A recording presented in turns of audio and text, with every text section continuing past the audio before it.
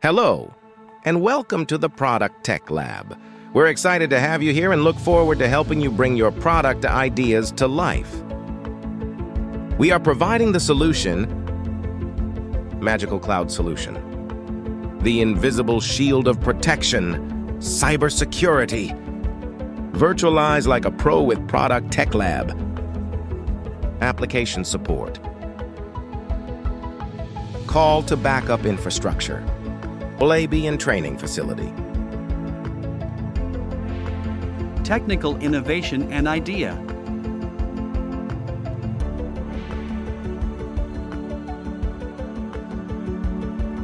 Need more scoop on our tech-savvy services? Drop us a line at support@producttechlab.com or zip over to our website https://www.producttechlab.com. Pust. We're also big shots on YouTube. Find us at youtube.com/@producttechlab and let's be friends.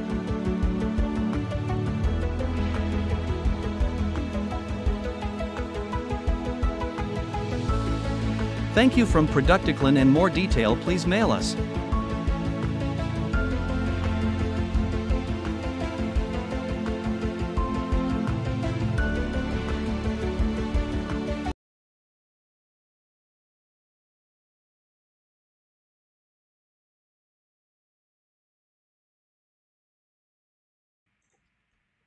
Hi, welcome to the Producttechlab, and this lab is showing few of the enhanced features like troubleshooting purpose or fix these issues of this type of things. Okay, so already as we know, if we recap the earlier chapters, like we have created the pods, we have created the container, we have created metal LB, okay, and how to see the clusters and all those things. Okay, so this chapter is showing for the few of the parts, like if any pods has facing issues, so how to troubleshoot it. Okay, so first of all, we know about the kubectl, kubelet, kubeadm. So maximum comments we have to put kubectl.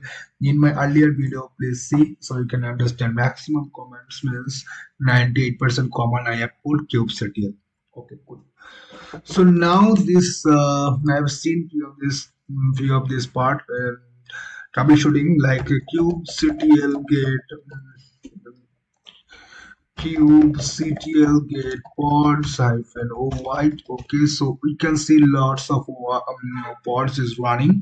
So in that case, we can see that if doing the troubleshoot, so we can add the kubectl describe, okay, and pods pods, and you can do the pod name. Okay, like this, if I put this name, okay, Ctrl+C+V, so we can see what is the container, how can the token has been created, what is the ports. Okay, this type of things we can see the understanding. Okay, and you can see the pod label, okay, which is controlled by, okay, and what is the port, TCP host port, okay, when it is created.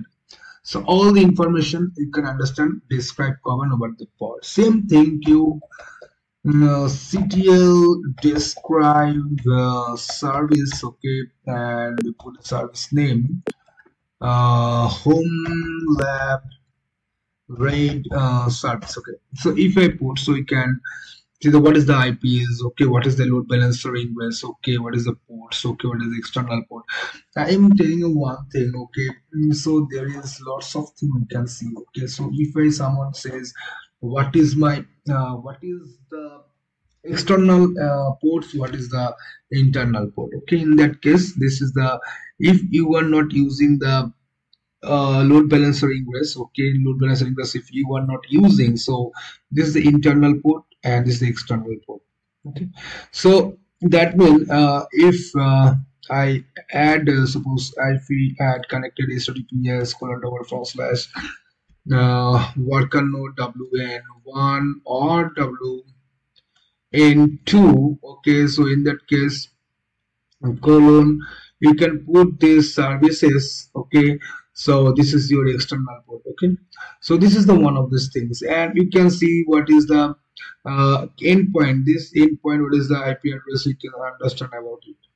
Okay, so what is the service name, okay, what is the namespace, default namespace you can create it. Okay, what is the external IP address you have to use? So what is the services you can use? So metal LB.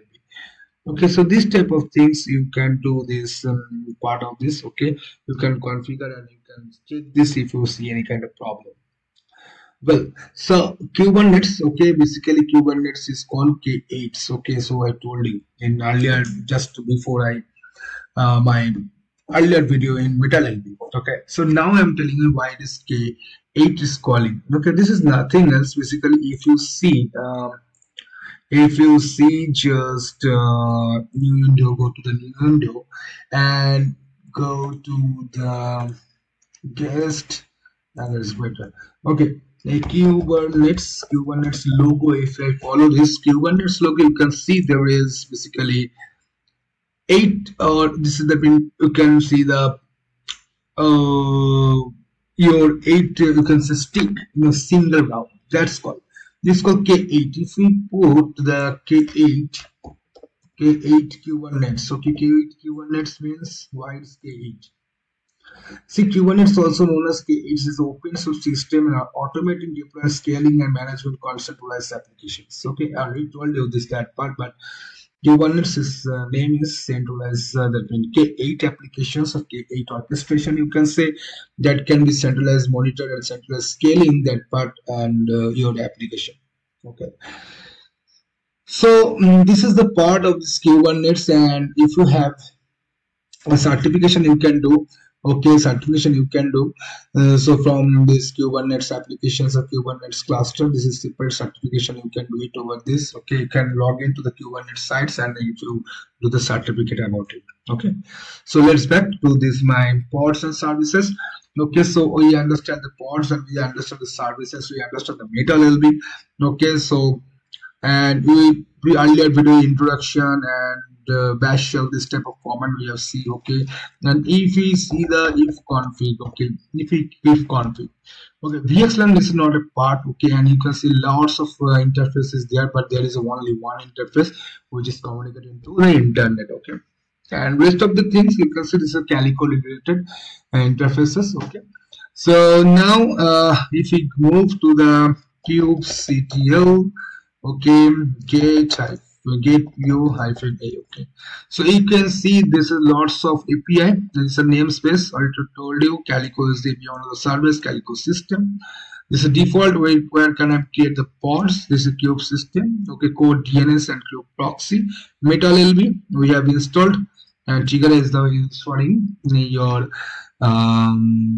what's that pin.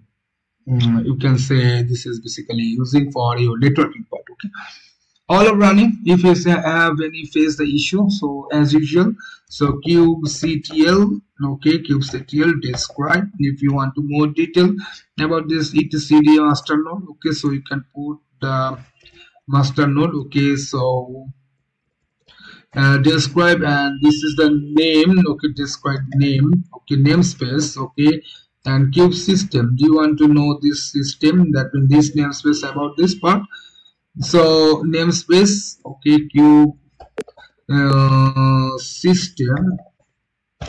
So you can see this no limit resources, no resource quotas or anything, and you can understand this on this part. Okay, also you can put the namespace metal LB. Okay, metal LB system. Okay, but under this metal LB system you can see pod security, Kubernetes, audit privilege, enforcement 1. So that's label, and this information you can get from this description. Describe. So describe is basically if you have created any kind of pod services or anything, metal LB, any external services, so you can give the describe command, so you can understand very easily what is the problem, what is the real things. Okay, so we can see it. Okay, so this is the enhanced matter of the Kubernetes and K8, why it's calling the K8s. Okay, so now that's all of the Kubernetes. So we'll this is the all the information I have shared from the Kubernetes part. Okay, so if you have a require the more detail, more information, require more deep down things you have required, please reach out to me. Again, I'm telling you, support@producttechlab.com, and my mobile number is 9748663756. So as of now, thank you guys. We'll see you in the next video.